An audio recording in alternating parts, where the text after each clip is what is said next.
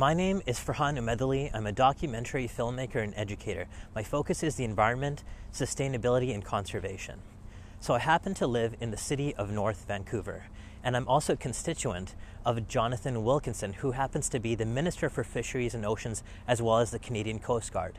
So I walked into his election office because we're just a couple of weeks away from a Canadian federal election, and I asked him if I could interview him in an uncut interview that we would release to the public about Canada's climate commitments, our oceans, conservation, and some of our controversial pipeline decisions. So here's that interview, and I hope you enjoy it. Thanks for taking the time to meet me. Not at all, thank you. As you know, I'm a filmmaker. I'm focused on the environment, sustainability, and I live in Lower Lonsdale, which is part of North Vancouver. You are the Minister of Fisheries and Oceans as well as Coast Guard, and you agreed to take this meeting. You allowed me to ask you anything I want to, and I really appreciate that. That's not something I was expecting, and I just wanted to ask you firstly, how did you get into politics? Can you give me a little bit about your background and how we ended up where we are today with you being in charge of the largest coastline on planet Earth, being responsible for the Arctic, being responsible for so much? I mean, our ocean is actually the pride of Canada, I'd say, like surrounded by ocean. So how did you get here? Well, I made the decision to enter politics in 2015. Before politics, I was a CEO and a senior executive in the clean tech space in BC. So I ran companies that focused on things like renewable energy, making industrial processes more efficient. I ran a company that dealt with water and remediating water from mine sites. And so I was pretty happy doing that. I mean, I was always one of those folks who was in private enterprise, but I always was attracted to enterprises where there was some social purpose to the work that was being done, and certainly clean tech there is. I got into this in 2015 in large measure because I was concerned about climate change. Having worked on it for the best part of 15 years, I was really worried about where we were heading under Mr. Harper, Prime Minister Harper, both in terms of not just not doing anything in terms of addressing the climate issue, but also not being part of the conversation internationally. And I talked a lot about it. And my friends finally said to me, "Well, if you want to talk about it so much, are you willing to do something?" And so that's how I ended up getting into politics. So in a sense, it's interesting because that Harper time actually shifted my career away from mostly focusing on promotional videos, marketing videos, into let's become a documentary filmmaker and help occupy an island to stop LNG. Harper really scared me. We had 8 years of Harper, where conservative government had prevented even scientists from being able to contact the media. We were pretty much left in the dark with regards to where we stood with climate change, while the government was really focused on, dinosaur fuel, trying to build pipelines through Indigenous land without consent, just bulldozing. How have you managed, and I mean, Canada has put its foot down, really, but I think the last election was a lot of strategic voting because of our first past the post system now. In the 8 years of Harper, where did we come from and what have we been able to change? Where do we stand today with regards to the oceans, climate change? Well, I think one of the things that bothered a lot of people, not on a partisan basis, but what bothered a lot of people about the Harper government was the lack of respect for science and for data. And I think the thing that most people remember is the scrapping of the long-form census, which made no sense. I mean, municipalities use the data out of the long-form census to help them figure out where to put different kinds of services within communities. It made no sense other than the fact that that government was intent on trying to remove information on which you could actually make good public policy, so you could make decisions just based on ideology. What was a long-form census? So the long-form census was something that everybody was required to fill out, that essentially gathered information from around Canada, that allowed Statistics Canada to look at where things were growing, where poverty existed. And municipalities in particular, governments and social scientists used it a lot to help inform discussions about public policy, but municipalities used it very much to make decisions about areas where they would build recreation centers and a range of things.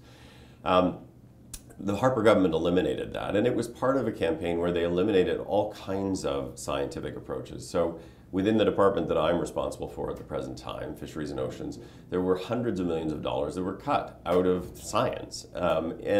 And just, you know, they got rid of the bulk of the marine mammal research group in the Department of Fisheries and Oceans, so we didn't really have the capacity to look at what was happening with southern resident killer whales. It made no sense, and I'm not saying that as a partisan thing, it just, if you were going to make good public policy, you need information. I think a lot of people were upset about that, the people who from all political stripes and many people who are of no political stripe, and they just felt like we needed to do something about that. And so one of the things he did right away, isn't that right? I remember that being early on. Right. So one of the things we committed to was to actually make investments in science, to unmuzzle scientists, to let them actually say the things that they're working on, and to have that debate in the public sphere. And one of the very first things we did is we restored the long-form census, and we've made significant investments in science, in scientists and capacity to do science. Certainly in my department, we've made a lot of investments in that. In Environment and Climate Change Canada, we've made a lot of investments in that. And that's just to enable us to make thoughtful and good decisions. Yeah. Now, when we're talking about muzzling scientists, that seems to have kind of blown over now, but I remember that as being a really scary time where government scientists with data about climate change, real data about the impacts of, you know, what's happening with our world, with our environment, with nature, they weren't even allowed to talk to the media to put those messages out there. They weren't even allowed to have a voice. Yeah. And they would lose their job if they spoke directly with the media. They had to have a media relations officer, part of the federal government, vet the questions from the media. Yeah. Some wouldn't even get back to the scientists. They would change the answers of the scientists to make it more, so it had a political influence. And I think they weren't even allowed to mention the words climate change. Is that true? There was a period where scientists, I think, were very, very uncomfortable saying anything because they would face consequences. I mean, I don't know if you recall, but there were protests of scientists in many cities, certainly in Ottawa, where they came into the streets to actually protest the way in which they were being treated by the government. I mean, I don't know how often you've ever heard scientists go into the streets to actually campaign. It's pretty unusual, and I think it reflected the fact that people were very uncomfortable with the previous government's approach to science. I think we now have a situation where scientists feel and should feel comfortable bringing forward their results and their data. Certainly within my department, there's a robust discussion on many issues about scientific direction, and that's part of the scientific process, is to actually have those kinds of debates so that you can figure out why you disagree and where you disagree, and you can hopefully move to a point where you can find common ground.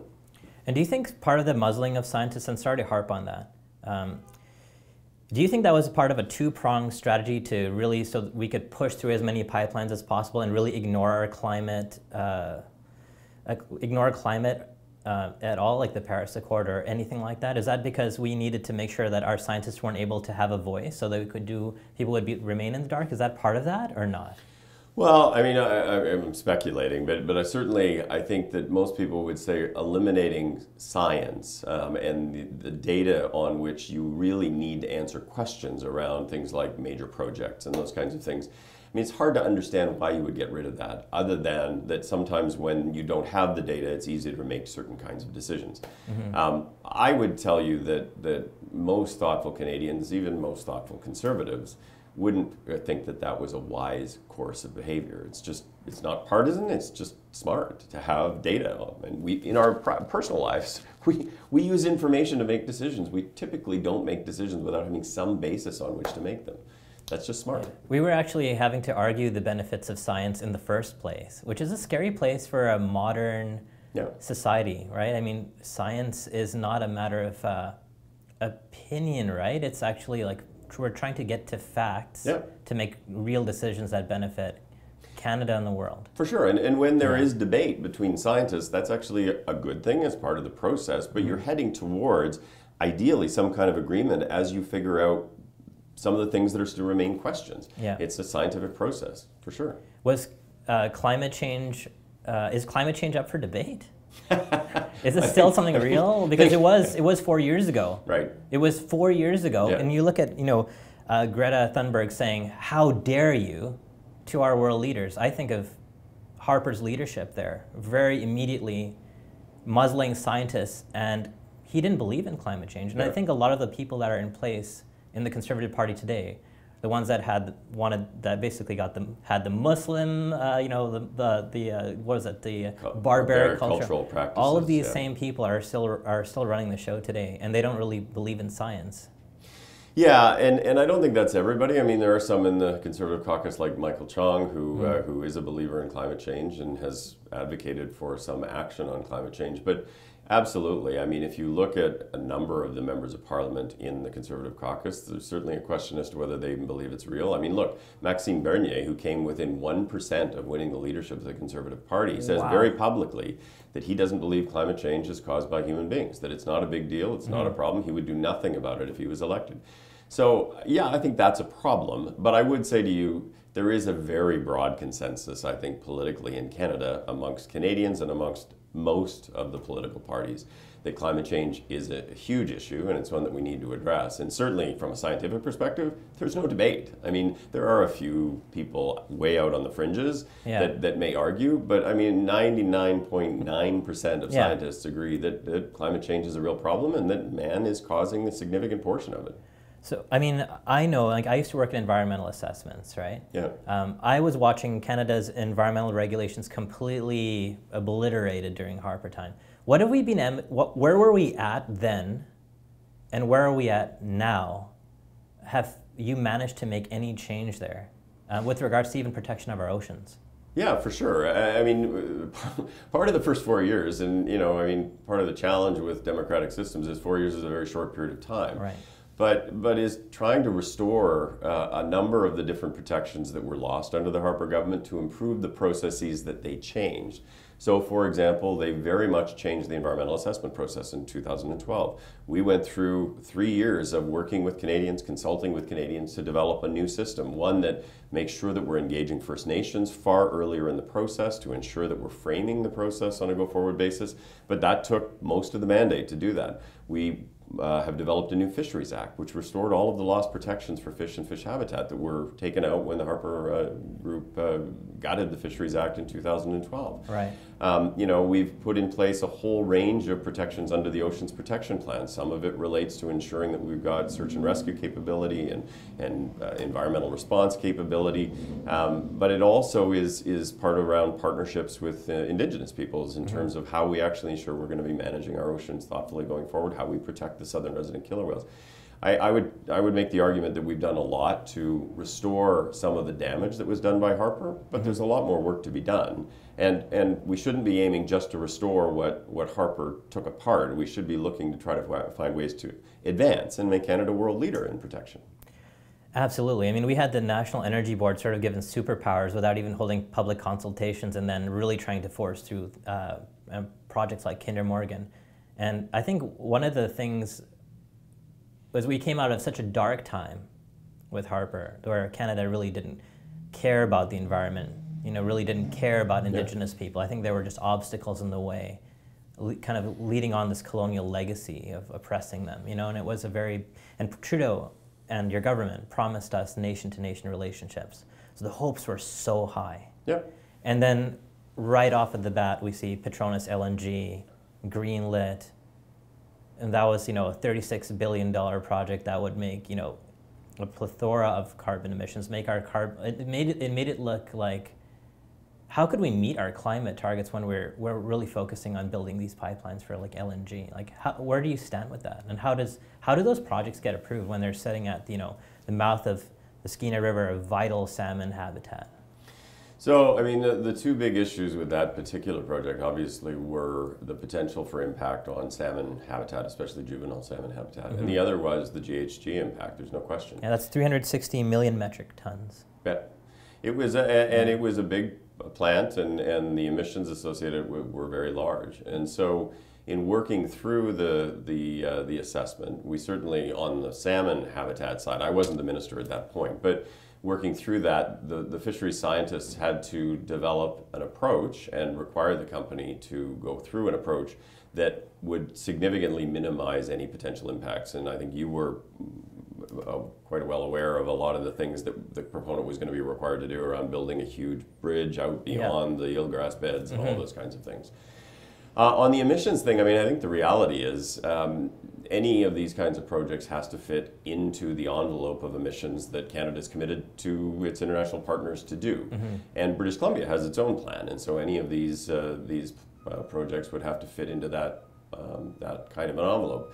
I think the reality is, if the Petronas project had gone ahead, that it would have been very difficult to fit any other LNG projects under the envelope if they did not do one of two things. There's only really two ways for large emitters like that to kind of fit in an overall climate plan. One is that you end up fully electrifying the way in which they liquefy natural gas. Right, if you do that, the emissions go way, way, way down. That's very energy intensive. Yeah, that's where the GHG emissions come from, is when you use natural gas, you burn natural gas to liquefy. And again, so for people who don't know, so you're actually taking a portion of the gas and actually burning that in a turbine to generate electricity to recompress the same gas. To essentially liquefy it, or drop the temperature and compress. Yes. Right, exactly. And that's where most of the emissions come from. And so, you know, beyond Petronas, in order to actually make it viable to have another plant and still be able to meet your emissions targets, you would have had to look at full electrification. And there are companies like Chevron that are looking at, you know, full electrification if they were to build another LNG plant. Right.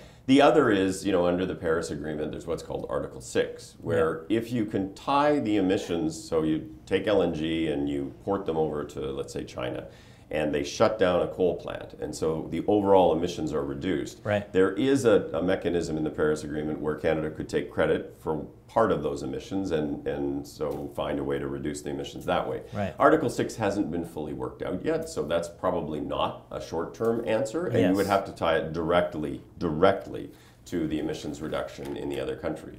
But I would just say to you, the Petronas plant, had it gone ahead, would have fit within the overall envelope, but it would have been very challenging to do anything other than the Petronas plant. Understood. But then what about, you know, you're looking at all of this, you know, if you consider the health of that ecosystem, when, you know, leading scientists like Jonathan Moore from SFU are saying this is going to destroy our salmon resource in the Skeena River that thousands upon thousands of Indigenous people depend on. How can we rationalize it at all? And it's being built on Indigenous land, like unceded Indigenous land, which we have to, you know, we can't be dealing with elected, you know, band mayors, right? Well, part of that's a colonial structure of governance for Indigenous people just to manage the reserves. You know, the Indigenous leaders all up the Skeena River have signed a Lilu Declaration saying we cannot have development at the mouth of the Skeena. Why do we even, how can we even consider these projects when we want nation-to-nation relationships? And that's what I was kind of asking about before. I know it's a hard question.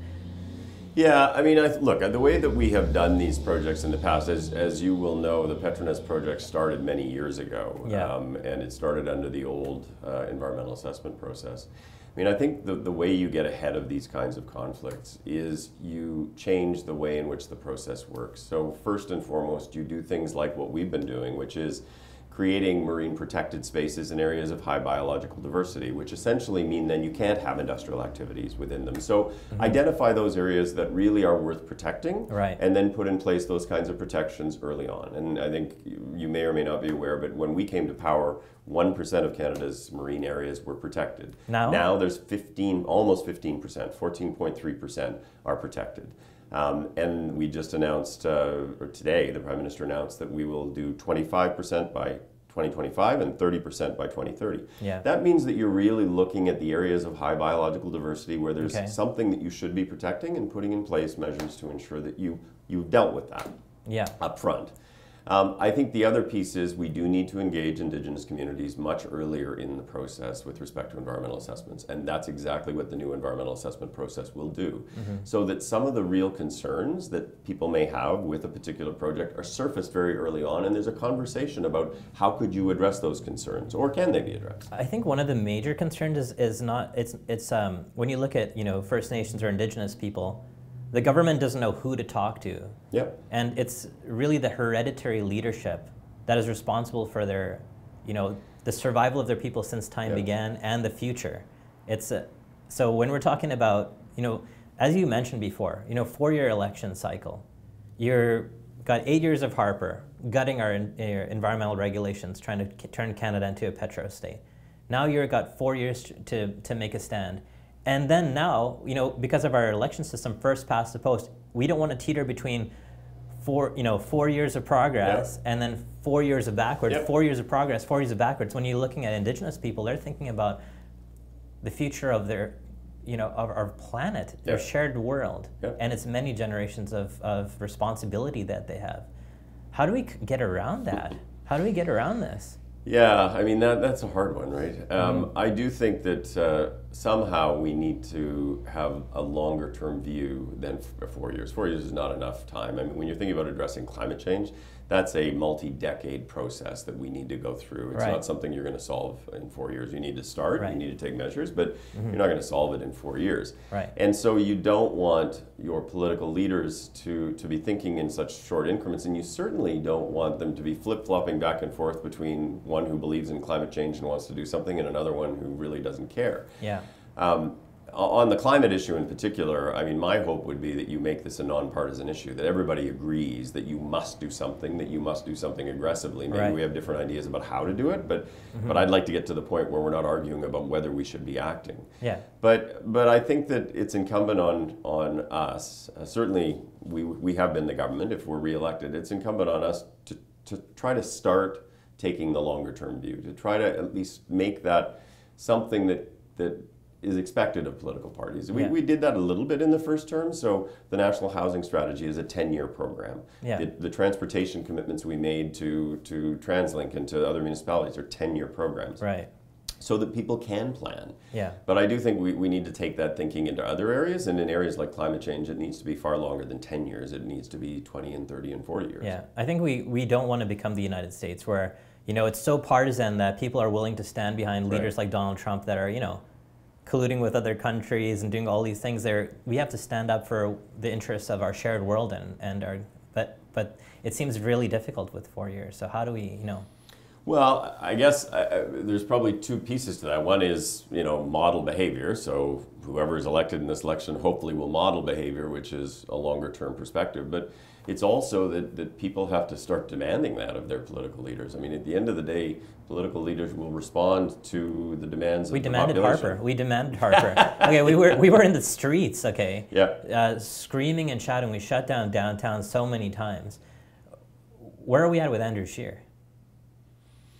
Well, I think that Andrew Scheer is not much different from Stephen Harper. He was there during the Harper period. He has the same caucus. I mean, look, even the candidates that are not sitting members for the Conservative Party, many of them were Harper candidates in 2015, including Mr. Saxton here in this riding. So I would say to folks that if you are thinking that somehow Andrew Scheer is going to be different, I'm not sure on what you would be basing that. All of the evidence would point you to say that Scheer government will be no different than a Harper government. I mean, look at the announcements they're making around the transit tax credit and all of these other things. They're the same policies. They're exactly the same policies. So I think that's unfortunate. I would have hoped that the Conservative Party would have used the last 4 years to renew itself a little bit, to modernize itself on some of these issues like climate, like biodiversity loss. Like plastics. I mean, environmental issues is an area where I would actually like to see a more thoughtful Conservative Party. Yeah, I mean, the word conserve is quite interesting that it's part of that, right? And we need to be conservative about our actions, about what we are taking, conserve nature, and think about like fiscal responsibility. It's not responsible to invest in dying, fossil fuel where we can be creating clean energy jobs. I think one of the things that I've seen recently, though, is that we're still continuing to give subsidies to $6 billion subsidy to LNG Canada, huge tax breaks. Why are we doing that? When why can't we let this be a fair market where these renewables are competing against fossil fuels for what they are without our tax dollars going to these companies? Yeah, and I think that is the objective. Again, I think... Can we stop it, though? Well, can't we just say we don't want to subsidize oil and gas anymore? We want we want a situation where people succeed based on merit. Companies succeed based on merit and real being competitive in global markets. Are there markets for this stuff? Does this make sense? And I think that's a fair point. I would say a couple things. The first is, we probably all have to come to ground on what we mean by a subsidy. Sure. And there are some Okay. who have incredibly broad definitions, and there Sure. are some who have incredibly narrow definitions. Right. There are some folks who say that, providing the oil and gas industry access to depreciation, which is an accounting treatment that every kind of company in Canada gets access to, is a subsidy. I would say that's probably not a subsidy. What we really should be talking about are things that are dedicated for the oil and gas space. Mm-hmm. And in there, I mean, over the last few years, there's 9 different subsidies that have been eliminated. We've committed to eliminating all all inefficient fossil fuel subsidies by 2025, in line with Mexico, in line with some of the commitments that have been made by other G20 partners. And that's something that we are working to do. Right. Okay. Well, I wanted to ask then, I mean, we have aggressive climate targets, you're telling me, right? Now, how is it that we're, I think one of the biggest disappointments I can say from somebody who really, living I grew up in West Vancouver, I now live in the city of North Vancouver. I'm looking at, the ocean every day. Yep. Vancouver, we're surrounded by ocean. Yep. Kinder Morgan, how on earth do we buy a pipeline? I mean, from a Texas oil giant that was really trying to bulldoze Indigenous people out of their way, play every dirty trick with Harper to try to, who had no consideration for the environment, really.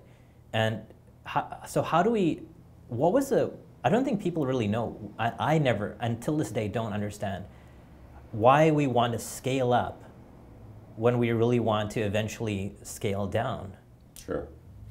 Sure, and I think that's a completely legitimate question. I mean, you live in a riding of North Vancouver where this is an issue that people talk about quite a lot. And certainly lots of folks came to see me in my office about the concerns that they had about Trans Mountain before the decision and subsequent to the decision. Mm-hmm. And it's certainly an issue on which North Vancouverites are split. When you poll in the riding, North Vancouverites are split. There's probably 55 to 60% in favor and 40 to 45% that are opposed. But I think what you really think it's that split? Yeah. Okay. Yeah. I mean, we've obviously done. But do they have the facts? Because I talk to people all the time, and they go, "Oh, we need pipelines because our gas prices are, we need to lower our gas prices." I'm like, we're shipping, bitumen to overseas markets. We're not even processing it in Canada, so we can benefit. Yeah. So maybe let's talk about different levels. So the issues that folks tend to raise when they have concerns, and legitimate concerns, are how does it fit with Canada's commitment to climate action? Yeah, absolutely. And also how can you ensure that shipping in the harbor is done in a safe way? Mm-hmm. And I think those are both completely legitimate questions that people have. And when I was in Ottawa before the decision was made, I made the case that in order for the government to approve the pipeline, we would have to have thoughtful and substantive responses to both of those. Mm-hmm. On the climate, and I know that there are folks that will disagree, but on the climate piece, I would say a few things. The first is Canada incorporated all of the upstream emissions associated with the pipeline into the starting point for the Pan-Canadian framework. So we will achieve that Paris target with the emissions associated with the pipeline. So there's no inconsistency with being able to meet your target. Okay, but we're talking about like 300,000 barrels now, right, capacity, going up to 890,000, right? We're more than double. Let me say a couple of other things. I mean, the first is, I think my view is people sort of get too focused on the pipeline. The pipeline is a transmission mechanism for oil, right? It's a way to move oil. If you look at between the beginning of 2016 and the end of 2018, about 260,000 incremental barrels of oil were moving by rail. Mm-hmm. So they were moving by rail because there was no additional pipeline capacity. So you're seeing oil coming out, but it's coming out on the rail cars rather than in a pipeline because the pipeline hasn't been built. So folks that assume that simply because you're not building the pipeline, you're going to not have the oil coming out, I think that's just factually wrong. The other thing I would say is... but why can't we downscale our oil production and try to create... But so this is where I'm going. I mean, and I have great respect for people who take the position that you take, and certainly I have enormous respect for people who are concerned about climate change. Mm-hmm. But I would say to you that you could decide to stop oil production in Canada tomorrow entirely. Yeah, but I'm not saying that. And it would have no impact on climate change. Zero. How? Because at the end of the day, the issue is about demand for oil. It's about the use of oil. It's about reducing the demand for oil through our transportation fleet and through transportation fleets around the world. If you stopped oil production in Canada tomorrow, it would simply be made up for by oil from Iran or Saudi Arabia or Venezuela. And it would continue on. So the focus, if you really care about climate change, the focus has to be, how do you stop the use of oil? How do you actually transition over time to an electric vehicle fleet in Canada? And that's not just about getting electric cars, it's also about clean generation of energy, because you don't help yourself if you're creating electricity from coal. But it's also about how do we get out and work with countries around the world, especially developing countries, to ensure that they are doing the same thing. Because ultimately, if you're going to see a transition, what it means is that there's less demand for oil, and that's the area we should be focused on. Well, there you have it, the first 30 minutes of that interview. Jonathan is a busy man, and we're in the heat of an election right now, so I really appreciated being heard by him. I don't agree with every decision the government's made, that's for sure. I'm definitely against the pipelines, but it's a beautiful thing to be heard by somebody of that level of government. Give me a chance to speak my mind, and at least we have a government now and a minister that makes decisions based on science and listens to his constituents. That's a part of being Canadian, and I'm proud to have a voice in this country. So get out the vote, make sure you vote, and choose science. Choose a government that respects science. That's all I ask of us.